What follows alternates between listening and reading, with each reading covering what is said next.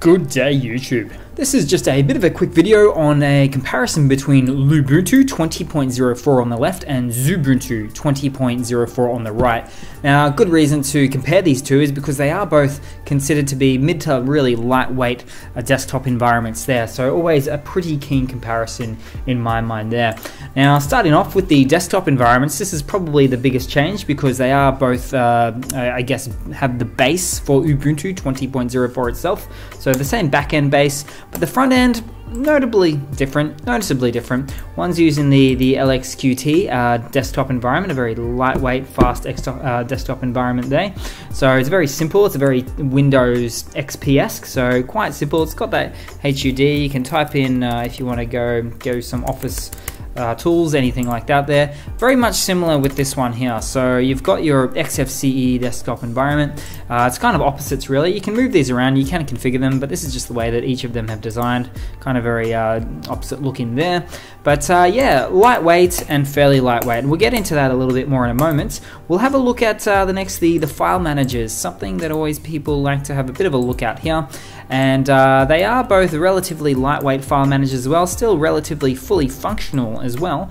If we were to go to Lubuntu on the left, we've got the PC Man FM, long standing except for it has been reinstituted as the Qt variety there, but still, in other words, long story short, a lightweight file manager there that still does everything that you would generally want it to do.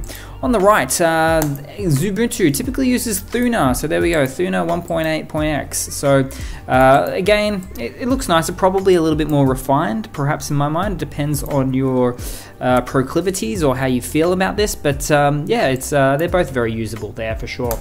Next up, if we were to have a look at some of the basic back-end information, such as the kernel. Now, we are running on the same kernel because it is on the same Ubuntu base, as I've mentioned there before, so 20.04. So nothing to really get in on there. Exactly the same, let's call it there. Next up, we have, let's have a little bit of a look at the apps. So you will find the same basic apps in both operating systems there. You've got a few text, Office applications, graphics applications, not exactly the same. In fact, I suspect that we are missing a few from the graphics, for instance. So we've got GIMP here, but no GIMP there. But you can download them in either machine, either app. So that's nothing too much to write home about there for sure.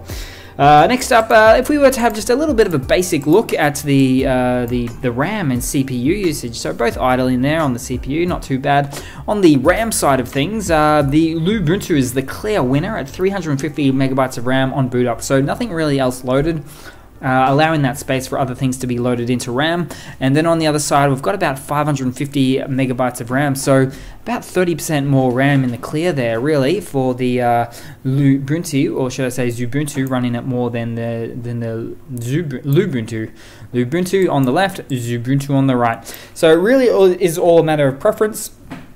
Both fully functional operating systems, both do whatever you basically want them to do. Just one's probably a little bit better for you know, an older machine, a laptop, that kind of thing.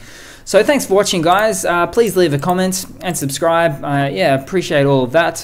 Hit that like button, and yeah, thanks for watching, and I'll see you guys in the next one.